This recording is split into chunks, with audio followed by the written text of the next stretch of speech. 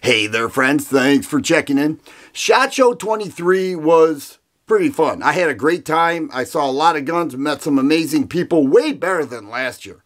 Last year was horrible. I called it boring, a dull pencil, few guns, not much going on, low energy. This year, they turned it around and many more manufacturers came out. There was a lot to see and a lot of people to talk to. So I had a great time. But there were some things, however, I did not see. And I want to discuss that.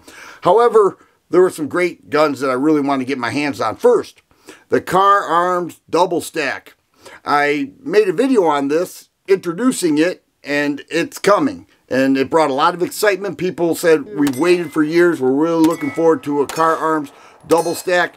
It actually adds some features that we're not going to expect, but I think we'll find them advantageous and be happy. And I'm getting the first review with the new TheFirearms. Secondly, Coast Arms with the Cost 21. The 2011s are super huge now.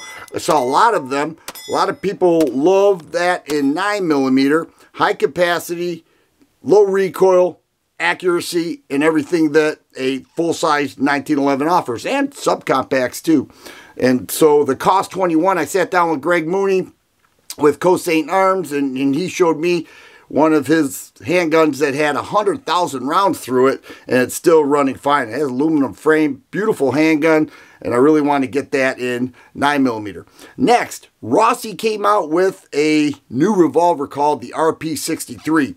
Now, the very first revolver I ever purchased was a Rossi, and it was inexpensive. But these updated ones are great, and what I like about it is it has the firing pin on the hammer, like the originals, but it's in stainless steel, 3-inch barrel, 357 Magnum. The one you see here has G10 grips, but it's going to come standard with a rubber grip, and I really like wood grips on revolvers. So if I get the opportunity to change that out, I'm going to do that once I get my hands on one. Next, the Ruger GP100. I made a video. I said I really want to get this gun. I checked it out, and I want to get it even more. It's got a 4.2-inch barrel, 357 Magnum, 7-shot, beautiful revolver. I'm taking a elevated interest in revolvers this year, and I am so excited. I have to beef up my ammo supply because I plan to purchase and review and shoot and enjoy more revolvers. SAR Arms is coming out with 3 new models, and one is a 4-inch revolver. That thing's cool. Another is a SAR 9 that is souped up from the original. It's called the SOCOM. It has all the updated features, even a Gen 3 trigger that's a little bit softer than the SAR 9, which has a great trigger. But the SOCOM is great. And then they came out with a subcompact. We were made aware of that a while back, and then it kind of went away, but now they're actually bringing them to the U.S. and will be on the U.S. market very shortly. Alpha Foxtrot has a S15. Okay, I reviewed that, but now they have the Gen 2 model that's optic ready and has a couple other things. Really looking forward to that. And Live Free Armory has a 2011 called the Apollo 11. That's pretty cool too. It's not quite to the level of Coast Saint or Staccato or many of the other ones, but it just felt okay, but I still want to check it out. Once again, it's optic ready, full size, 5-inch barrel, and it looks super cool. In terms of long guns, the 5150 rifle, he is debuting a Keith Berry, very innovative guy. I made a video on that. A lot of people loved it. Some people said, well, you know, I want this, I want that. There are people out there that say, I want innovation, but there is nothing that will make them happy. But most of the viewers, when I made that review with Keith, talking about his rifles, a lot of people said, that's great. I'm going to look further into that. And the AK AR hybrid that is available with AK mags, with the very nice takedown. It's very different. No push-through pins or anything like that. And the accuracy, I am told, is second to none. So I'm really looking forward to that.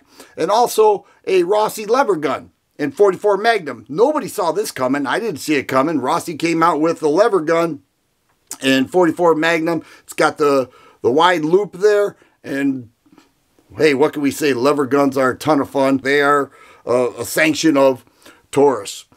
Now, what did I not see? I was looking forward to some shotguns. I really wanted to check out some new shotguns. There wasn't many new shotguns. There were hardly any. I was looking for this. And then when I saw this one that looked like the DP-12, it had 2 barrels and I believe 6 round magazine tubes and everything. I was checking it out. I'm like, I need to get this. It was super heavy though. And I was told that it is not available in the U.S. and will not be coming to the U.S. So I just let that go. Didn't see much in shotguns at all. But I really looked for 30 super carry. Guns chambered in 30 super carry, and I saw 0.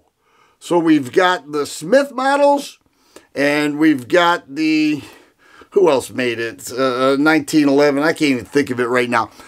30 super carry, I talked about this on video. I said 30 super carry I don't believe is going to have a future in the gun world. Great concept, good ideas.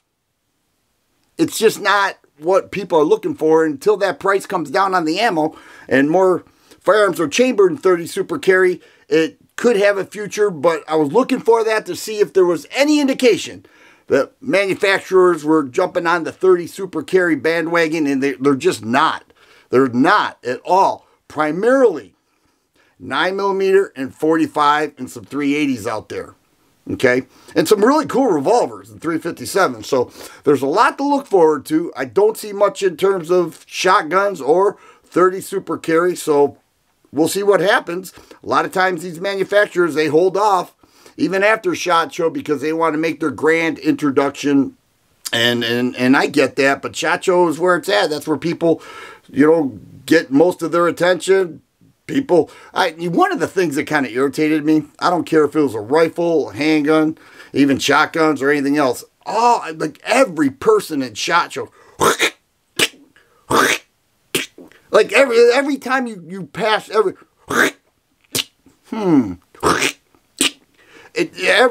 and then I found myself doing it. So I guess it's not too unusual. At least maybe it is. I'm just on board with that, but it's a little bit different.